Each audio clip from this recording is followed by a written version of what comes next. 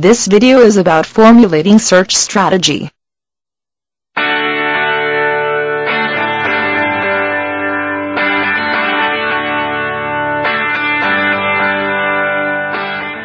That's a great idea. Can you help me find some research papers? I need them by tomorrow. Sure, no problem.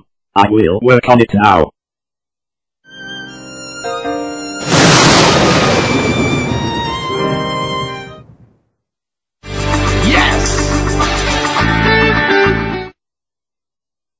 Of course I'll be able to help you.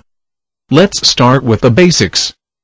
Before you start searching for information on any topic, you need to know how to interpret your topic.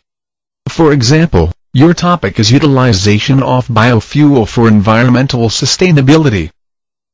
Look for the concepts by removing non-conceptual words, such as of and for. You will then see terms describing the three concepts. These terms are what you will use to search for information. Next, combine each term together with the Boolean operator and. This means all records that have all the terms present are retrieved. In other words, you will have results that are about utilization, biofuel, and environmental sustainability. Let's look at these terms and see how Boolean operator and works in this diagram.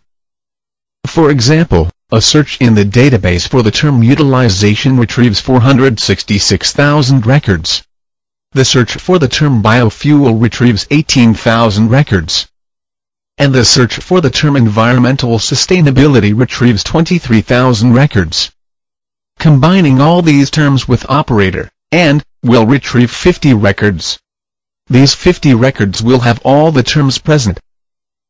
Not enough results? Want to get some more? Think of alternative terms for each concept.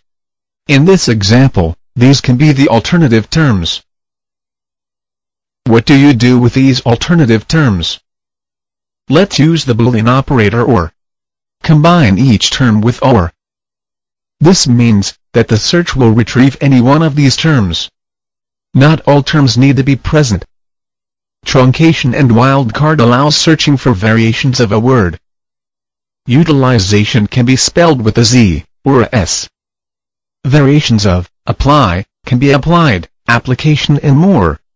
Terms like appliance and apple will also be retrieved. This may not be relevant in some topics, so use truncations carefully.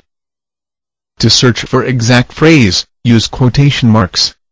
Phrase search is an easy and excellent way to confine your search to records pertaining directly to a specific term.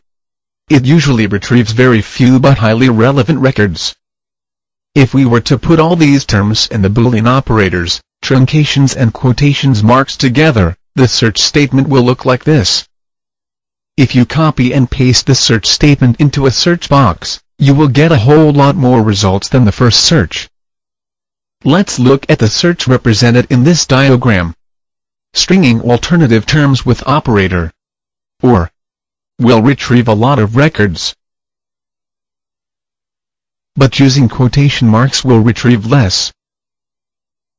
How does this compare to the diagram before?